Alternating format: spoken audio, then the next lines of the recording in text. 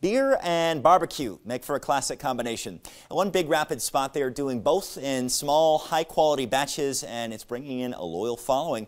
For tonight's Brewvine, Kaylin Franks and Aaron Malone take us to Raven Brewing and BBQ.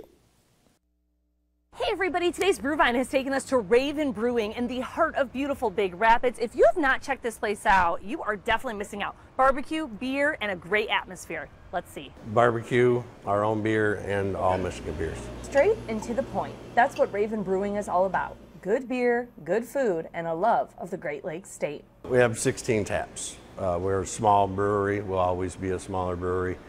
We needed other beers to fill them taps, and why not just Michigan beer? Michigan makes the best beer in the country. Inside the kitchen in here, it smells like a trip down south. The barbecue is fresh, simple, and delicious. That's what makes it so popular. We do South Central Texas style barbecue, brisket, pork butts, smoked chicken, rub it, smoke it, and then it's done.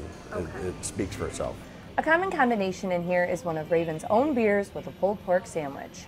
The interior of this place is modern, industrial, and stripped down.